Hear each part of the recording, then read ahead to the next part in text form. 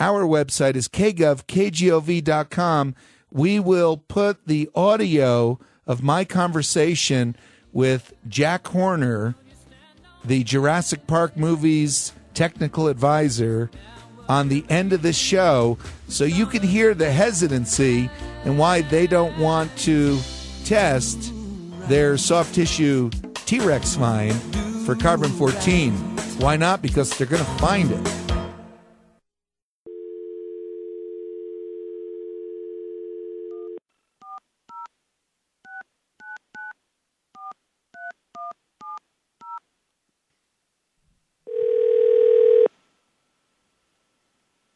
Paleo. Hello, could I speak to Jack Horner? Yeah, who's calling? This is Bob Enyart with KLTT Radio in Denver, Colorado. That's Bob Enyart. Yeah, let me transfer you over to his office. I think he should be in there right now.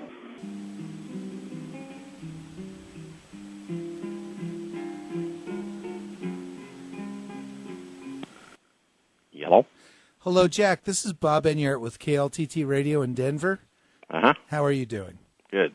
Jack, I sent a letter to Bob Harmon a few weeks back offering the museum a grant of $8,000 to do a carbon-14 day test of that soft tissue T-Rex you guys dug up. And he said he would forward that to you. And I'm wondering if you saw that or considered it. Well,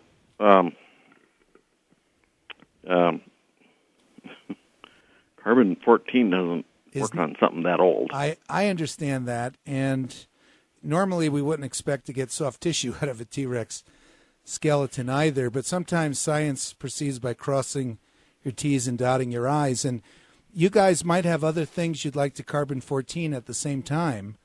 In fact, in the last couple of weeks, I've been able to raise a little more money, so that's up to $10,000 now, that we'd be honored to give you guys if you would consider doing that test. Well, we can't do that test. You can't do that? No. Do you mean the museum doesn't have the laboratory? We certainly don't. Okay, well, we're happy to pay the expense of having a lab do the test in addition to the $10,000 to the museum.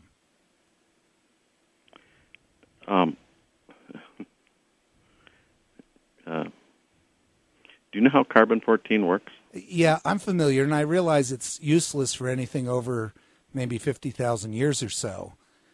But I've done a talk show in Denver for 15 years, and there's a group of folks interested in science. Of course, that discovery caught their attention, and they thought, well, it'd be logical to do this, to just go ahead and do it, even though nobody would be inclined to do it, just like nobody would be inclined to look for soft tissue inside of a T-Rex. Well, yeah, and, we're still trying to figure out what it is, what it's actually made of. Right, exactly, whether it's hemoglobin or whatever. Well, Jack, is the amount too small that it's just not worth the consideration? No, that's not it. Okay. What if I were able to raise more money? No, the amount of money has nothing to do with it. Mm-hmm. Because carbon-14 doesn't work on something like this, right, your results that you get could be all over the place. Well, they should be infinity. It should be not datable. In other words, it shouldn't come back saying it's 25,000 years old. Right. It should be infinity. And so that'll be a worthwhile... Well, infinity isn't exactly what you get. Okay. I mean, it's like trying to date a piece of concrete.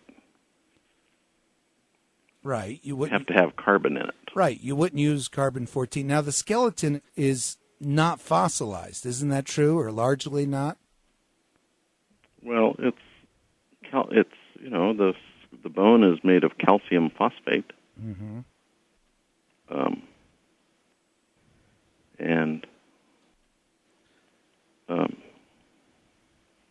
Like I say, we're still trying to figure out what the actual soft tissue is. Right. And see, we were hoping that a test like this would just add another bit of scientific information that you would have at your disposal. And also, in that grant letter, we asked if it could be a blind test with 5 different specimens, and therefore then the museum could test 4 other specimens that you might want to have carbon-14 dated, and so you could put it all in the same batch, and those testing then will pay the cost of that. That'll be free to the museum plus the $10,000 grant.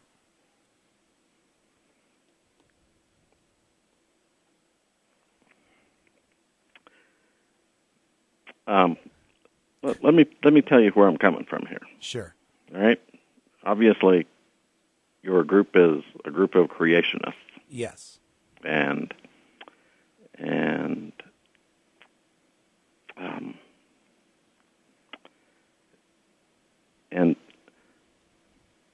the spin they can get off of it, right, doing it, is not going to help us. Yeah. So even though it's just a scientific test, they're not asking for voodoo or anything. It's not actually a scientific test. That's what I'm trying to tell you. Carbon-14 dating something with soft tissue in it.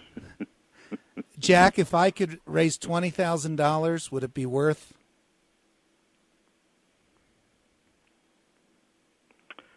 I will talk to Mary Schweitzer about it. Okay. I appreciate that. And how about this? I'll resend you the grant letter with the amount of $20,000 in it. And then you could talk to Mary and we'll see where it goes. I want to know what group is sponsoring it. Okay. Mm-hmm. It's I need some really specific details about. Sure. And don't just, tell it to me straight. Of course. I've hosted a daily talk show for 15 years. We're on a 50,000 watt AM station, KLTT. Mm-hmm. And there's a local church here, Denver Bible Church, that's offered to help. But we also have pledges from any number of individuals in the Denver community. Okay. So we could, if you guys agree, we could send you the check within 24 hours. Okay. Well, let me talk to Mary, and let me just talk to a few people. Okay. Because I don't want to, I can't afford to have it turn into a circus. Right. Well, I do understand that, and I appreciate your time. So, okay. I will see Mary this next week. Oh, that's fabulous. I'd be happy to call you back in 2 weeks from now. Mm-hmm. All right. Thank you so much, Jack. You're very welcome. Okay.